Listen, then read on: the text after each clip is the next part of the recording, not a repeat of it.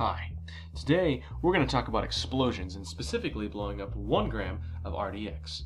Before we start this, we should talk about what makes a useful explosive, the characteristics that those kind of things normally have. They have about 4 characteristics. Number 1 is whatever you're exploding or blowing up, you want it to decompose very exothermically. You want it to release a lot of heat and a lot of energy. You want the products to be gaseous so that a lot of pressure is released very quickly. Actually, number 3 is you want it to happen very quickly. You want it to decompose very rapidly so it'll explode. The 4th is you want it to be stable enough that you can detonate it when you want to, so then blow up in your face. And basically an explosion is a strong exothermic reaction. What is an exothermic reaction? Well, it's any reaction where you start with weak chemical bonds and you make molecules with strong chemical bonds. You decompose into molecules with strong chemical bonds. That's really what you need to have a strong exothermic reaction. Now, the thing we're specifically going to blow up is RDX, or with its scientific name, cyclotrimethylene trinitramine. There's an L right there. Yeah, right there. Okay.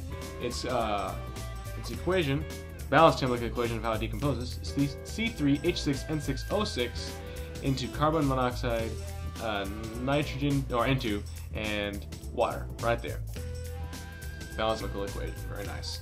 Now, before we can figure out exactly how much energy is released, we need to find out how many bonds there are. We need to find out exactly the energy stored in all the bonds, so we can find out what happens when we break them and all the energy is released.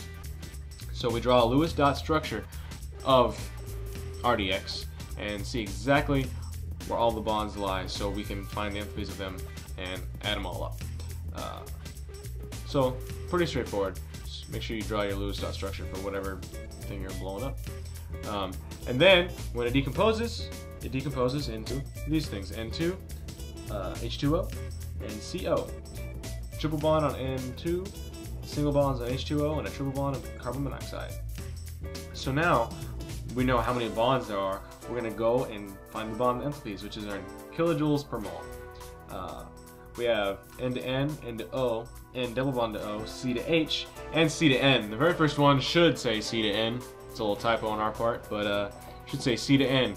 And all those enthalpies have that in kilojoules per mole. The bond stored in total in 1 mole of RDX is 7,149 kilojoules per mole. All those bonds up there. So now we need to find how much energy is stored in the bonds of the products, the stuff we make, so it decomposes into when it explodes. We have C triple bonded to O, H single bonded to O, and N triple bonded to N. And we have those bonds 3 times, 6 times, and 3 times. And it's stored in each one of those bonds a different amount of energy.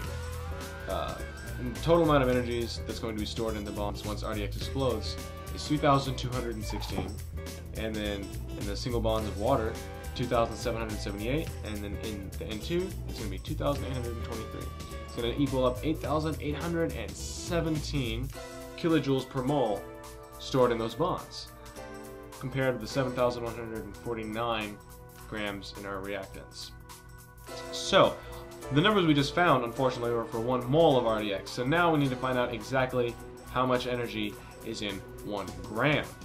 So what we're going to do is we're going to find the total molar mass and find the percentage bigger it is than 1 gram and add it all up. So those numbers you see there are the molar mass for RDX, 227.1432. That's the molar mass of RDX. What we're going to do is we're going to take that number and have it under 1, divide 1 by 227.1432, and then we'll get the exact ratio that it is, which turns out the number we need is 0.004403. We're going to multiply that times the enthalpies that we found in the products and reactants and get 31.4754 for the reactants and 38.82125 for the products. And all we have to do now is subtract the 31.47354 minus the 38.82125. You want to subtract the products from reactants. And you'll see that you should always get a negative number in an explosion because it's a releasing energy, and this explosion of blowing up 1 gram of RDX actually releases negative 7.3477 kilograms per mole. It's enough energy to send a tennis ball flying at 98 miles an hour. So, hope this helped anyone who wanted to help, and have a wonderful day.